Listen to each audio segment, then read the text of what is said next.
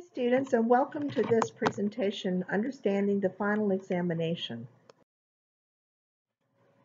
Your final exam will be worth 20% of your course grade, and all of this, by the way, is from the Final Exam Study Guide that's posted in this week's folder, also in the Final Exam Assignments folder. 20% of your course grade, and here's the breakdown of items. 20 multiple choice, 10 true false, 1 matching, 4 short answer, 1 performance task that you have to read and do something with, and then an extra credit item. The exam will be released on the Blackboard course shell on Monday, May 6th, and it'll be due no later than midnight on Sunday, May 12th. You cannot submit this late. To take the exam, all you have to do is go into the course, go to the assignments folder, open up the final exam folder, and start it. You're going to have a maximum of 2 hours to take the exam. So you must take it in one sitting. So make sure you have set aside the time. If you have a documented accommodation you have sent in, it will be honored. So if that called for time and a half, you're going to get a test that gives you 3 hours. If you have that, please send me a reminder so I can set that up for you. You can use your text, notes, and lecture, any materials to help you. It's completely open book, open notes, but you may not work with another person. So what's the best way to prepare for this exam? Well, read the specific information in the study guide. Reread the summaries at the end of each chapter in your textbook. You might go back and view the PowerPoints, especially for the lectures which you're a little shaky on. And look at the bullets here that we're going to look at in a minute on the study guide and see how many you can do. So everything is based off the student learning outcomes in the syllabus. So that should be a helpful hint about what's going to be on the exam. This is an important thing to consider. The questions will mostly ask you to apply knowledge instead of memorizing information. So don't try to memorize, but try to understand information. For example, a typical question might ask, discuss how you might use performance assessment in the classroom.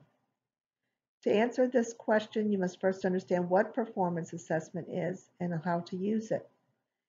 Do not make the mistake of thinking that because the exam is open book, you will not need to prepare.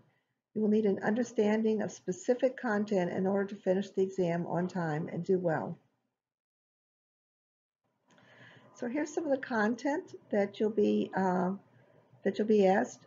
Nothing on here is trivia. Nothing is memorizing peculiar little facts. It's about can you understand and do these things. So the bullets you see here are the things you should focus on. So do you know the difference between measurement, test, assessment, and evaluation? Do you understand validity, reliability? Can you identify ways that assessments are not valid or reliable? Do you know what data-driven decision making is? Can you write learning objectives and learning targets and know what the difference between them is? Do you understand the differences between formative, summative, standardized assessment, portfolios, and performance assessments? Can you describe how to use formative assessment to develop a plan of action for reteaching one or more learning objectives? This is like what we did on the EdTPA. Understand the different types of formats of test items and know when to use each: multiple choice, true false, matching, fill in the blank, short answer, essay, etc. Know the advantages and disadvantages of those. This is what we were talking about on the quiz project. Identify specific best practices in constructing test or quiz items. Identify and apply components of good feedback, like what you did in part 3 of the EdTPA. Identify the purposes of grading and reporting. Be able to construct a rubric. Identify reasons that CLD students might struggle with assessments and describe strategies to accommodate them.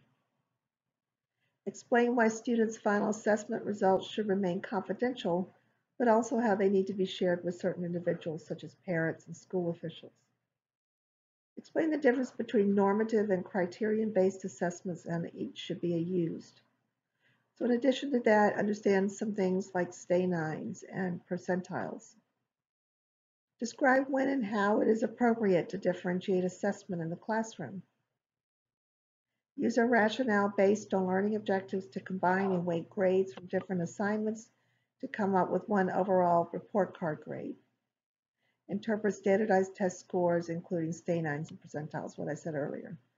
Be able to discuss pros and cons of standardized testing. And as always, if you have any questions, please be sure to email me.